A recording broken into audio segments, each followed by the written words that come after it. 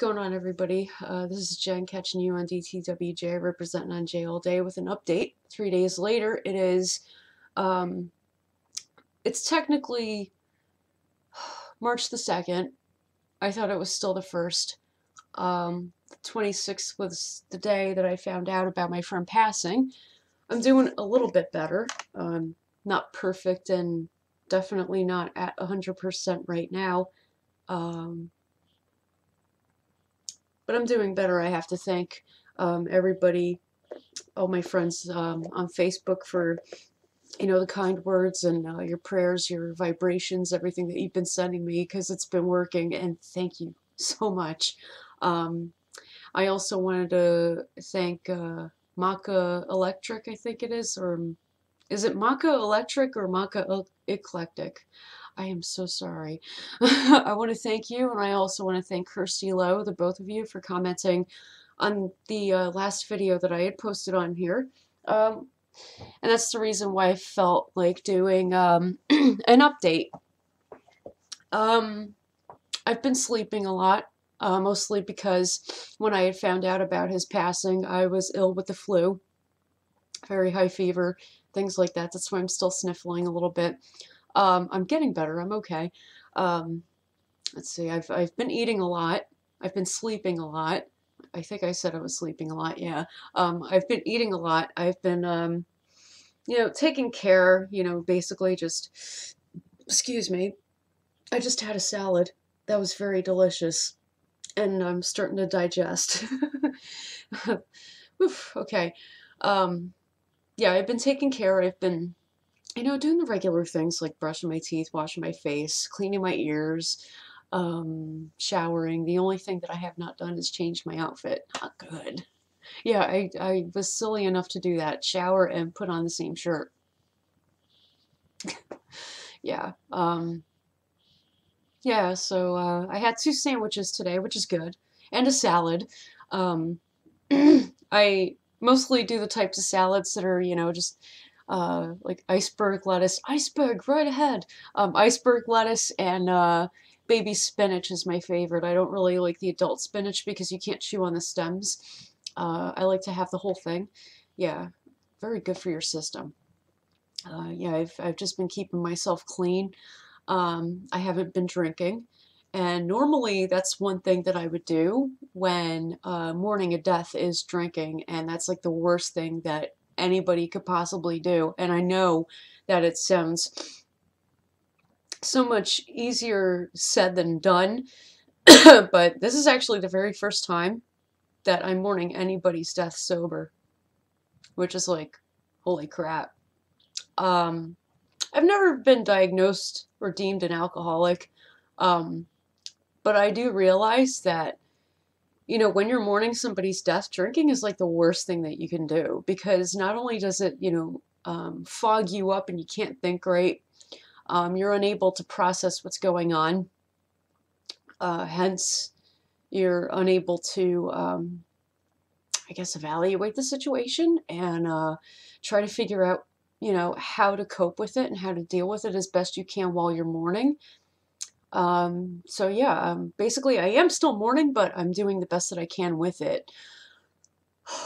Like I said, I've been sleeping, I've been eating, I've been taking care. I'm okay. I'm still having my filtered water, eating healthy, eating right. Some junk food, I'm not gonna lie, I did. I have gorged.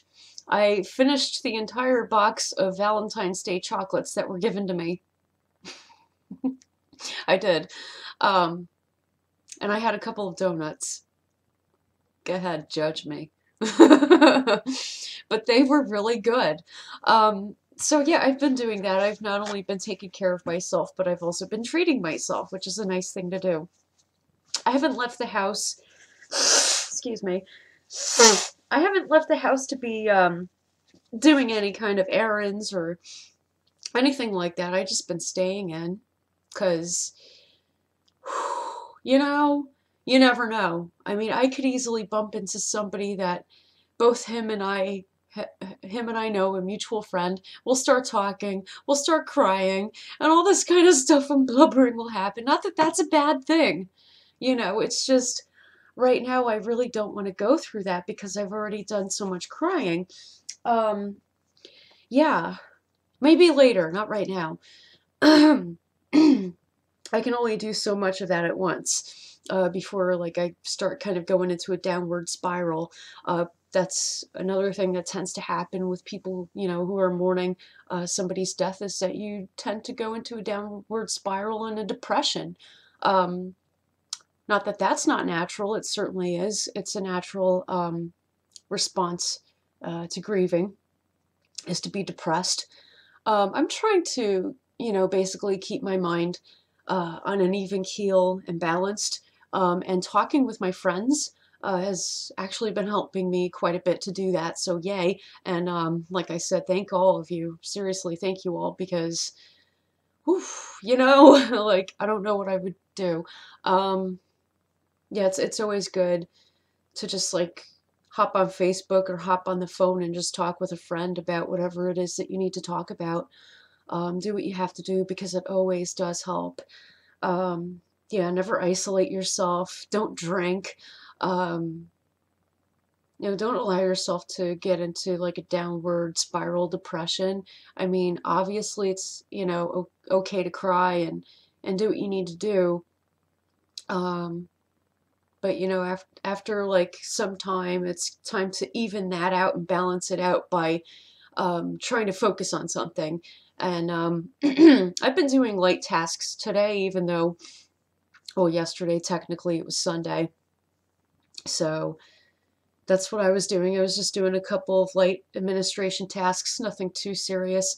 I don't want to overwork myself or tire myself out or get upset because I know that if I'm overworked, I get very stressed out. So that's like the last thing that I should be doing to myself. But at the same time, I wanted to balance myself out by doing something productive and constructive with my time. Um, yeah, so that helped too. Deep breaths, man, deep breaths. I'm okay. I'm here. I'm okay. Um, no, life is never perfect. Things are always going to happen. Curveballs are always going to come and hit you, and you can either swing, you know, if you're in good shape and fit enough to, or you could just catch that sucker and be like, "Are you serious?" Stick it in your back pocket, save it for later, and then just whip that thing right back like you mean it. All in the wrist, baby. Sometimes you have to. It is what it is. Um, yeah. Other than that, I don't know what else to say. Except, you know, I'm just very grateful to have, you know, all the friends that I do in my life that have been helping me through this, that have been completely supportive. Thank you guys so much. You have no idea. You have saved my heart from crumbling, like really. You know, I'm still hurting, but it's not any worse than it needs to be. So I'm very grateful for that. Um, it's 2 minutes to 3 in the morning. Yeah, and it's I think I said what date it is already. It's March the 2nd, almost 3 o'clock in the morning, and I'm up. Yeah, because my body clock had changed. Yeah, it's gonna happen. It's okay. At least I was able to get something done, and at least I'm okay. I'm not upset. Like, I'm not severely upset to the point where I'm down spiraling. I'm just kind of like floating, so to speak. Like, I'm balanced. You know what I mean? I don't know. It's helping. It's actually helping that right now. Um, it's basically the astrological first house, which is Aries. Aries is my rising sign. So that's basically the sign that, simply put, says to me, rise to the occasion. You must rise to the occasion. And I'm doing that now. I'm waking up and I'm living every day. And I'm continuing. I'm still hurting. I'm still going through my grieving process, but I'm still living.